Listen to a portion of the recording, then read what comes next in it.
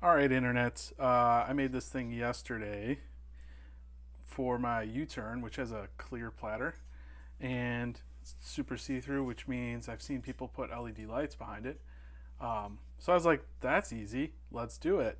Um, it looked awesome. I put it together, and then a couple people asked, well, how do you do it? So in this YouTube video, there is a big list of links of everything you need.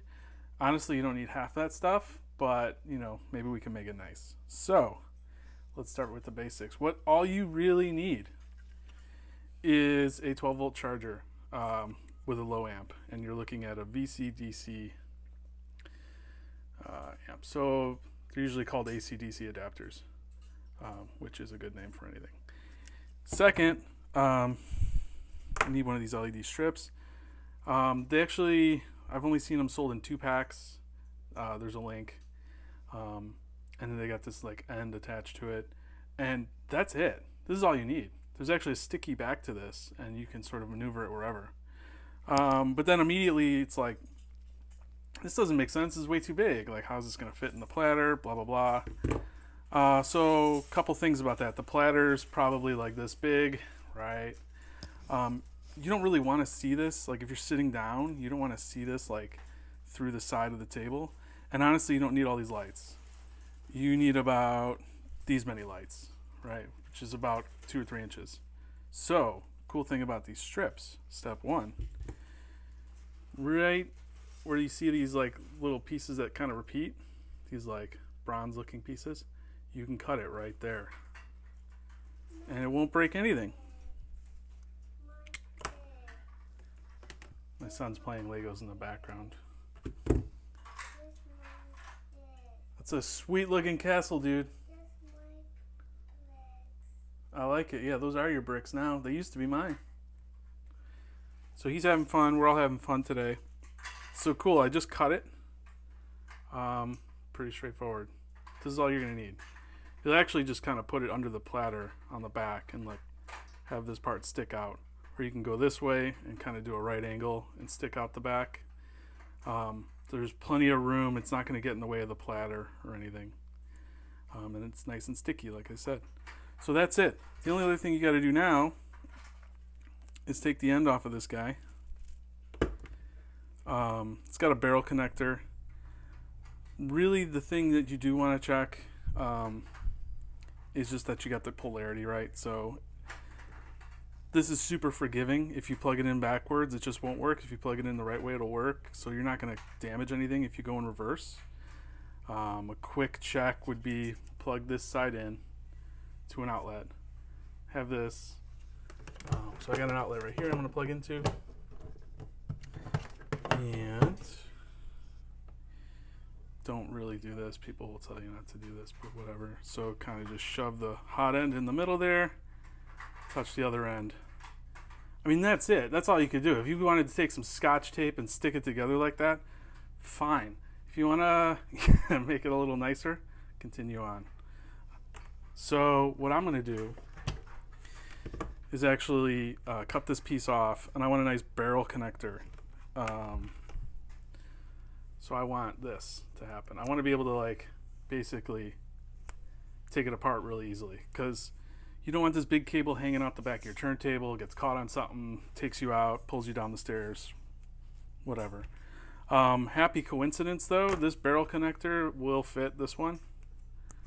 Cool, so we don't have to do anything. We can actually just attach this end to the other side.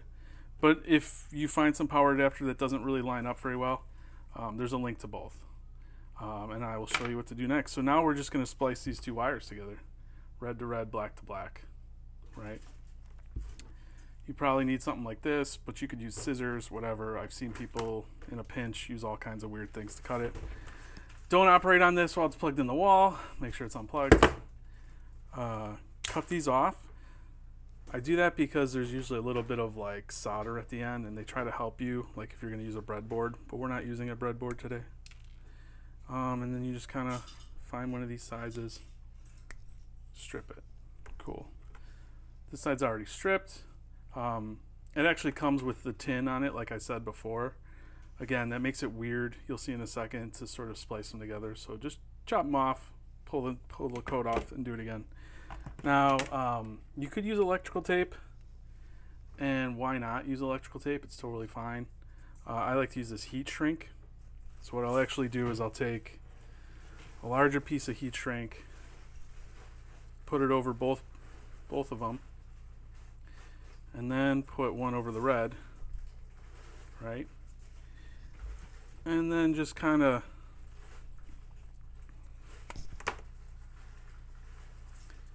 take them, red to red, do a little twisty twist. This is where if it was like a hardened piece of solder, it wouldn't twist very well. You twist it up and then solder those pieces up, which I'll show you real quick.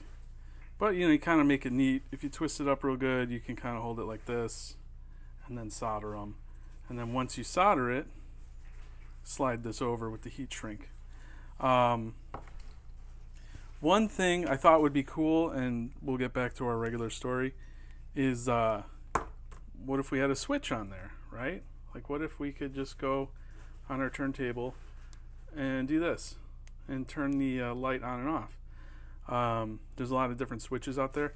This one's super straightforward. All you're gonna do is plug one of these red pieces into here and the other into the other side, and it's just gonna connect and disconnect the red part. So basically what you'll have at the end is these two black wires soldered together, and then these two red wires soldered to each tab of one of these switches, and then basically on off. And you don't even, doesn't even matter which way you go. You're gonna find out as soon as you get it hooked up. When the circuit is hooked up, you'll know which way's on, which way's off. Cool thing about that is on that platter, you could sort of drill out a larger hole and then basically mount this in there. And there's a little bit of like finessing you'll want to do. I'm actually not going to do that to my table today, but it's an option. So let's get back to what I was doing. So we're just going to solder these two ends back together. Where did everything go? Cool. And I'm going to use the heat shrink. So put that back on. I'm doing things in reverse order. Sorry, this is my first how-to video. Hopefully all of this is in frame. Cool. So twist these up real good. Now I got a pretty fancy soldering iron. You don't need a fancy soldering iron. There's a link to a really simple one. I got mine because Adam Savage from Mythbusters said it was awesome, and it is awesome, but it's also like 60 bucks, and I'll show you that real quick. Anyway, these are secured. I've got my heat shrinks already on there. There's this super sweet, this actually runs on the same type of power adapter that our LEDs run on. And you press a button and it just starts going up in temperature. Stops at about 300 Celsius. Cool. So then I kind of just gently get this into place on my workstation here. You can do kind of just hold it down like that. Let me try a zoom real quick. There. So now I'm going to go ahead and solder this bad boy together. That's why this soldering iron is awesome, because it heats up so fast. And a normal one would take a minute or two. But again, we got time, right? Everyone's got time right now. Ha ha ha. Now we're done. Look at that. Last thing I got to do is shrink this heat wrap, which is a piece of cake also. So I'm going to just move that over there. Stay in screen. And it'll shrink to about half its size.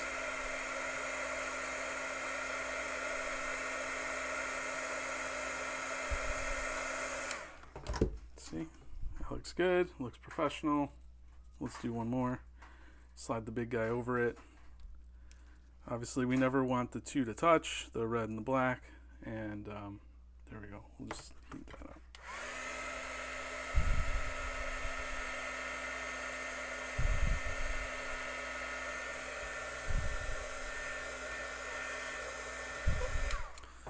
Legit, right? Let me zoom back out. So now all we have to do, take this end, right, that we started with, plug it in here. We got lights. How dope is that? Here's the thing. When you go to put it in your turntable, you got the back of the turntable and you got the lid. Take the lid off and then just slide this in from the back, and then this red bit will just sort of hang out the back. This cable will just hang out the back, and then you're off to the races, man. I think you can figure out it from there, but hopefully this helps everyone. Posting it now.